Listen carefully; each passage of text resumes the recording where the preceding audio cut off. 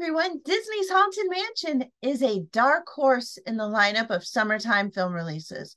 Directed by Justin Simien and written by Kate Dippold, the film has a cast to die for and a super creepy New Orleans vibe crossed with a modern day steampunk aesthetic that creates the perfect backdrop for a lighthearted horror film.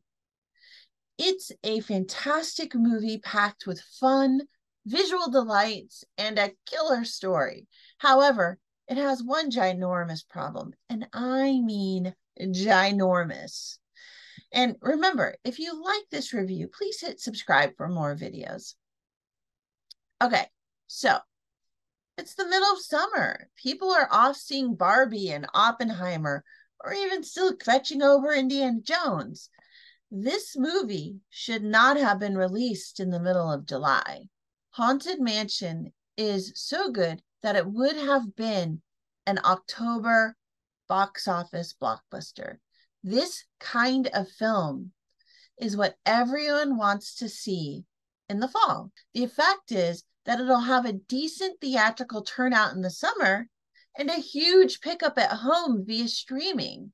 Great for us, great for the studios, but the writer and the actors will get screwed with this release date because their current contracts lean toward money made in the theater, not in streaming where the film will be a big hit. Disney's Haunted Mansion is a prime example of why writers and screen actors are on strike right now. Disney is the winner here. The audience is the winner here. But the creatives who made the film, not so much. And that is a ginormous problem. So, Haunted Mansion is such a wonderful film that I hope you go see it in the theater.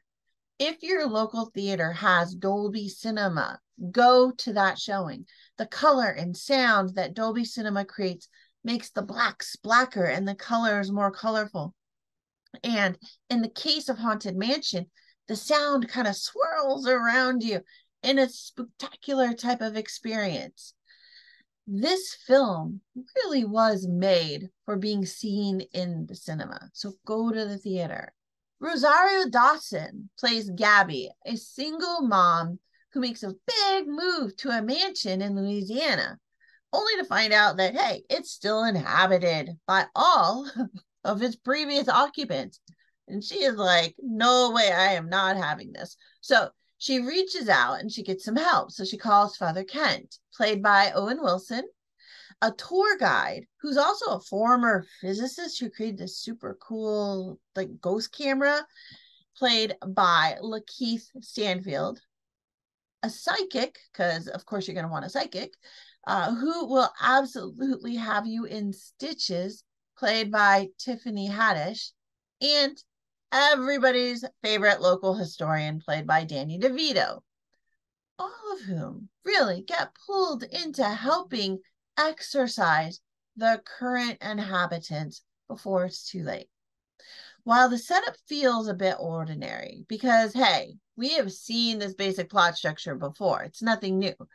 It is the execution of the writing and the acting that transforms the film into something that's really, truly satisfying to experience.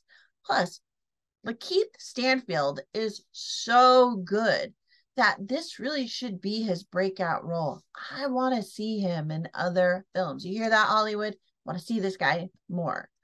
Haunted Mansion absolutely nails the look and feel of the theme park ride without making it feel like a theme park ride.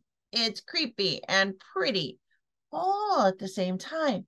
And the story plays with this ghostly theme in some excellent ways that are equally fun and thrilling to watch. So there are a few story switcheroos that are unexpected and add really great elements of surprise. The whole thing feels like a masterful translation of Disneyland's Haunted Mansion experience if the ride was a real world place. That is hard to do, and they did it, and they did it really well. The dialogue is wonderful, but with actors of this caliber, the slightest word suddenly has multiple meanings that will set you to giggling or outright laughing in all of the right ways. It really was a fun film to watch. There are inside jokes and moments of true emotion and pain that actually elevate the film from kind of cheap theatrics to a can't miss theater experience. I really can't recommend the film highly enough. Also, the cast dug into their roles, having fun with their characters. They clearly believe in the film and the story, and they absolutely just gel on screen. Their friendship and synergy shine through, and it enhances the entire movie. This film is so much fun that I think I'll even go see it again. That's how much I enjoy Disney's Haunted Mansion. It's a great family film. It's a good friends night out, or even a perfect date film that'll give you something to laugh about and chat about long after the credits roll. If you like this review, please hit subscribe for more videos. Thanks so much, everybody. I will see you again soon with more reviews and commentary. All right, see you later. Bye.